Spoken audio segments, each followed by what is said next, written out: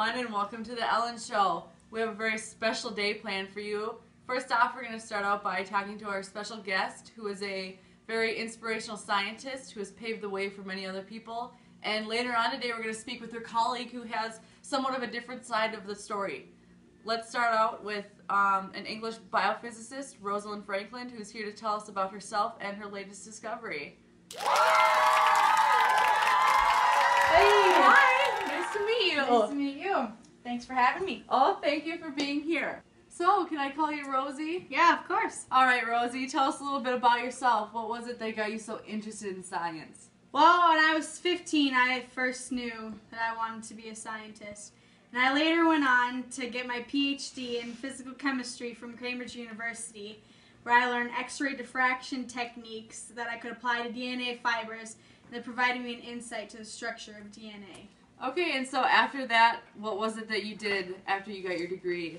I worked as a research associate at the King's College in London in the biophysics unit, where I was taught more about X-ray diffraction techniques. And after working there for a while, my student and I, Raymond Gosling, went on to make an amazing discovery. Really? What was this discovery? Like, tell us more about it. It seems really interesting. Well, we discovered through different pictures of DNA that there was two forms of DNA, a dry form A and a wet form B. So this is, I guess, where your very famous Photo 51 came from?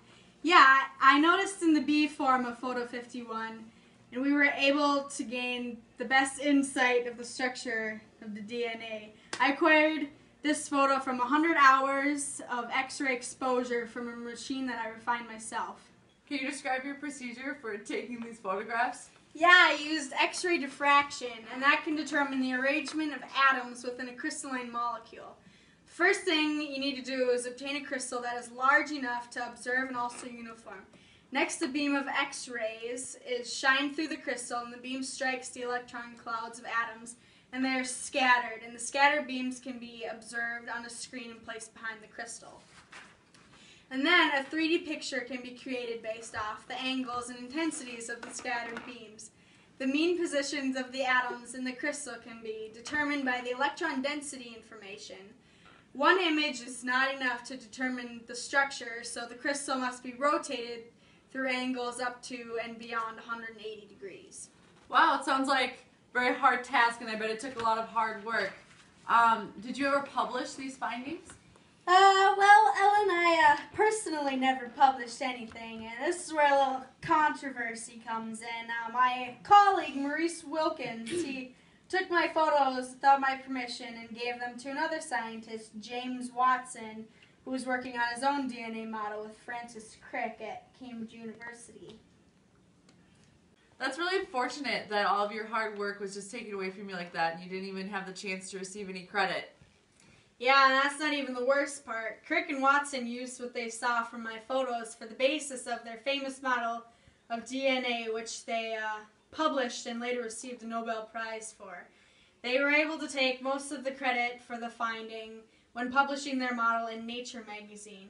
They included a footnote acknowledging that they were stimulated by a general knowledge, and we all know that that general knowledge was from my hard work and photos.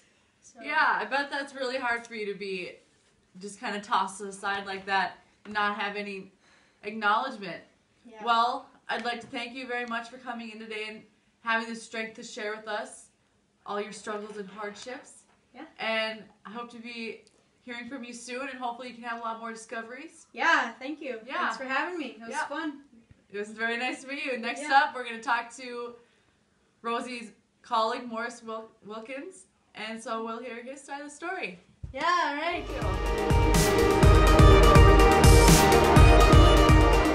Hello, and we're back from commercial break. I'm here on location with scientist Maurice Wilkins, and he's going to tell us about his work with our dear friend Rosie. Thanks for having me.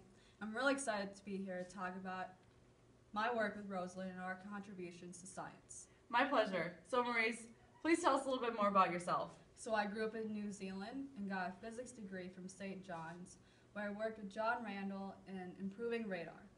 And I also studied DNA with Medical Research Council Biophysics Research Unit. Earlier I spoke with Rosie about how there was a little bit of a controversy between you two, but now I'd like to hear your side of it. So Rosie and I were colleagues, and I wasn't really excited to work with her. So upon the discovery of her photos, especially photo 51, I took them to Watson and Crick, where we worked on the image of molecular DNA strands. Well, I guess you could say that karma kind of came back to bite you because even though you were awarded the Nobel Prize along with Watson and Crick, they kind of gained all the spotlight. Well, you were just kind of forgotten about. Well, this interview is over. I'm out of here. That's awkward. So anyways, on tomorrow's show, we'll have Kim Kardashian and Kanye West, and we're giving away a house. Goodbye, everybody. The beam strikes the electron clouds of atoms, and they are scattered, and the scattered beams can be placed. Oh, shoot. What? Can you describe your procedure that you took for taking these photos? God dang it! Don't look at me! I'm sorry! Okay. I just need to breathe for a minute. Careful, you're recording again. Oh, stop! Can you describe your... Can you describe your procedure?